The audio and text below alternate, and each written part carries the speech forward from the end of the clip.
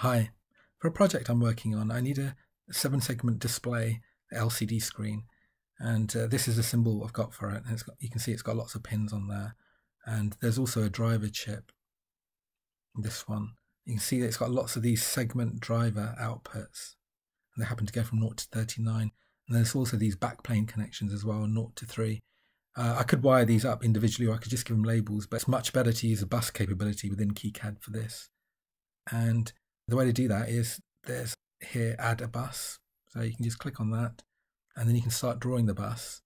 One thing you'll notice is when you start drawing the bus, it's got these right angles. You might not want that, so if you hit escape, it's optional really. You can constrain the drawing. It's currently horizontal and vertical, but I'm going to go to this 45-degree option as well. And then if I draw the bus, you can see that I can do this like that. I'm just going to go here. I don't have a lot of room on this page.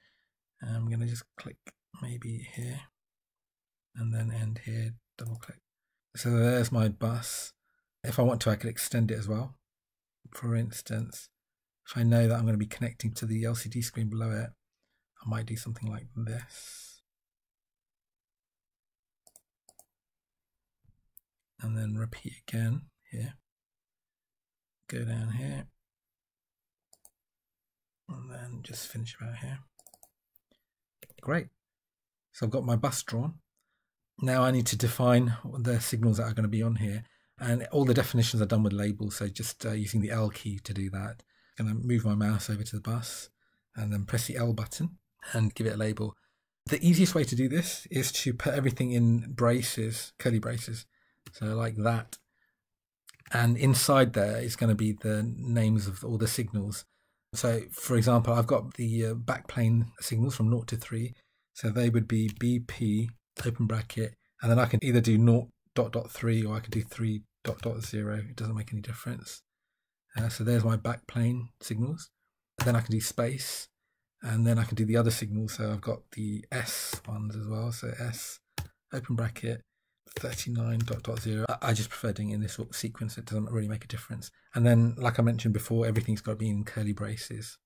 There, that's all done. If I wanted to, I could add individual signals in there as well. So within those curly braces, for example, add VDD, VLCD, 0 volts. But I'm not going to do that for now. I'm just going to have that. And that's all you really need. If you want to, you can give a name outside the curly braces. I could call this LCD_bus. Like that. I'm not going to do that because this extends the name of the labels unnecessarily, and I don't have enough space on my sheet. So for that reason alone, I'm not going to do that and just leave it like that. That's good enough. And then click on OK. And then just position that there, hit escape, and that's done. So backplane 3 to 0 and S 39 to 0 are the signals that are available on this bus. One thing you can't do is just draw wires in the normal method and connect them, because this is what happens. If I just click here and then double click to terminate there, if I zoom in, you can see that there's this box here. That means it's actually not connected. So that bus is actually doing nothing there. That's not the way to do it. There's two ways of doing it. One method I don't really like, and that is to right click on the bus and do unfold from bus. It's useful for seeing the signals, but it's a bit irritating to use because I'll show you what happens. If I select BP0, wow, it's kind of started there, and that doesn't really help me. It looks a bit of a mess if I like terminate there. For that reason, I don't like that. The way you would use this is you would use this once and you know that the angle starts from here. So now I would undo that and predict where it's going to begin from, which is going to be here, right click, unfold from bus, and now select BP0. And now it's okay, it's done it at the right place. Perfect. But that's irritating to do it like that.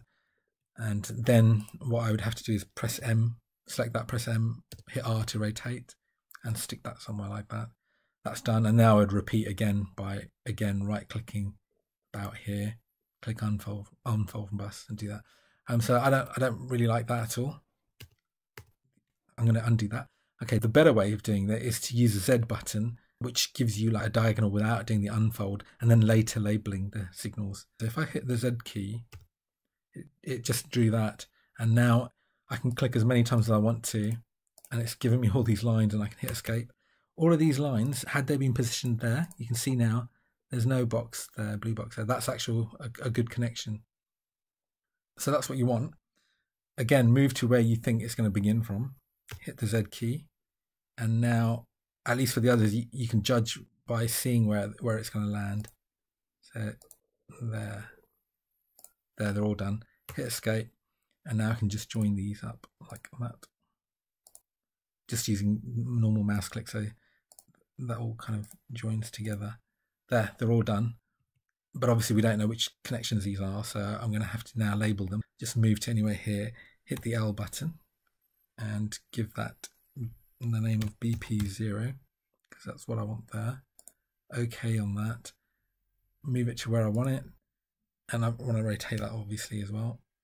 Just put it there. OK, so that's done. To do all the rest, I can actually just hit the Insert key, hit Insert. You can see what it's done there. It's just plonked the next increment value up. Now I just press the M button, and it's attached to the mouse. And now I can hit the R key and place it wherever I want. The keys I'm using are Insert, then M, and then R. Hit the Insert key. Now press the M to move it. Now press R to rotate and place it somewhere.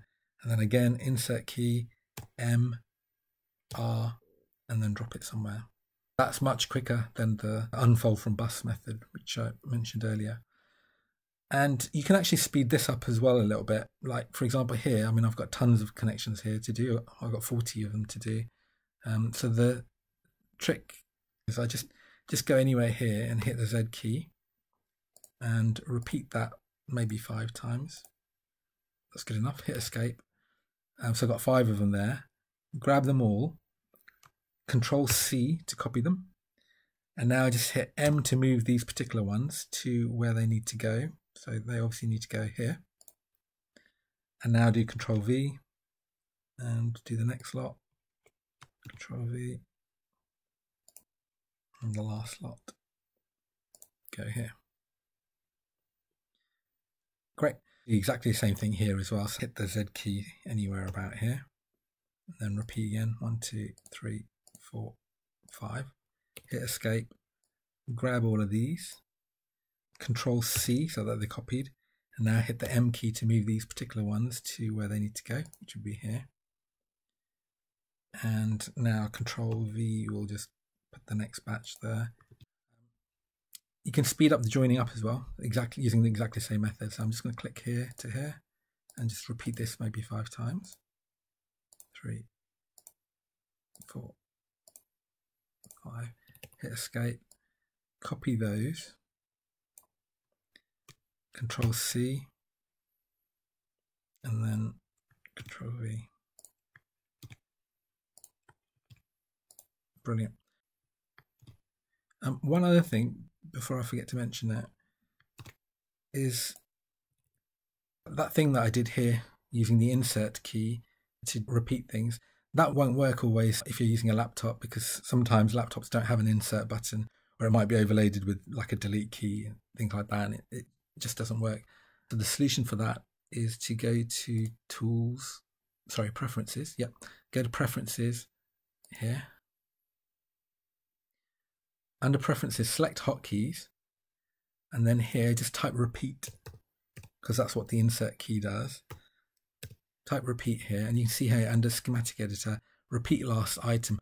You can see I've actually changed mine to Alt-I. So I actually wasn't pressing the Insert key, I was pressing Alt-I.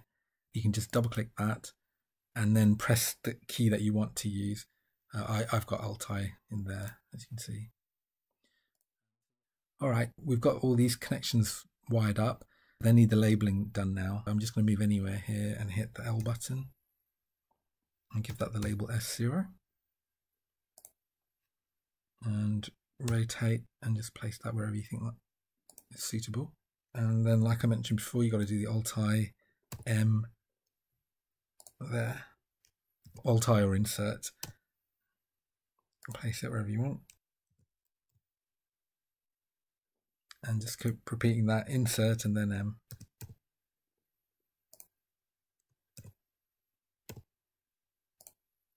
Great. And that's all done. And same thing here again. So I'm going to just do insert, then M.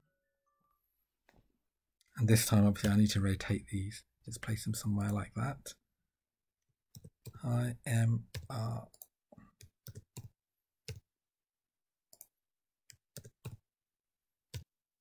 And this is it complete. You can see that all of the pin connections are now made all the way onto that chip. Here I connected two of the bus connections together using a resistor. I just needed to do that for my circuit. And the other end of the bus, the signals go to the LCD 7-segment display. There are some unused connections on the bus, and I've just used the no connect, press the Q button to place those. And obviously after this is done, you should run an electrical rule check, ERC, using the inspect electrical rules checker, just to make sure that everything is correct. The current version of KiCad that I'm using, version 7, does have a bug in it where even if you've got this no connect, it flags errors on these connections. It doesn't like the fact that bus connections have been defined but not being used. So either you have to live with that error, or you should just remove those off the bus for now until that fix is implemented. I hope it was useful. Thanks for watching.